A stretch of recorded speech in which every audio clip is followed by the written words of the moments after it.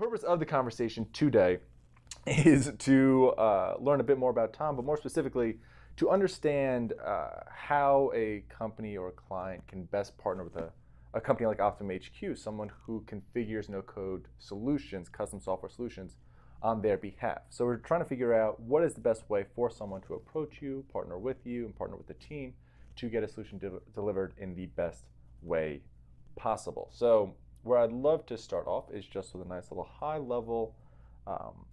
You're the director of customer success here at OptimumHQ. What does that entail?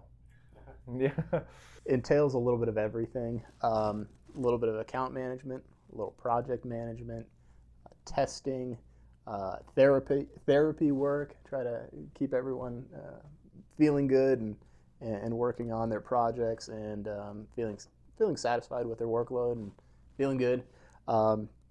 But ultimately, I'm responsible for making sure that our clients are successful using Optimum as a tool.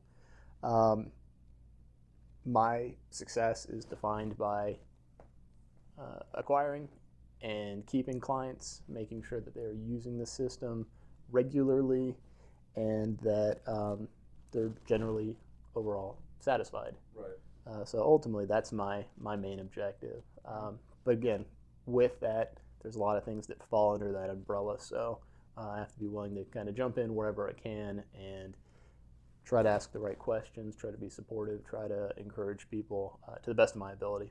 I like that. So it sounds like there's the administrative and functional side of what you're doing, as well as the, as you put it, therapeutic side of what you're doing, which is temper emotions, kind of keep everybody corralled and focused on the main objective.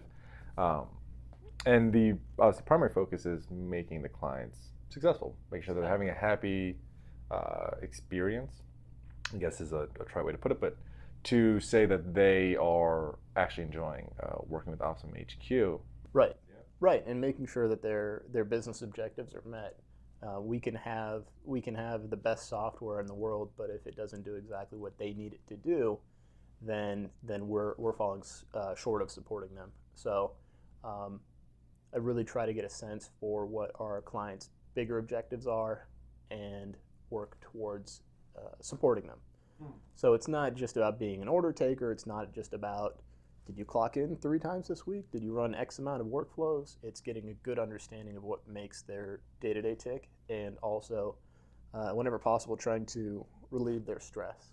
So if they're concerned about a particular project or a particular challenge that they're working on, I try to support them there.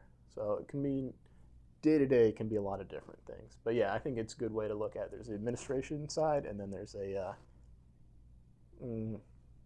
partnership side. Well, yeah, relationship side.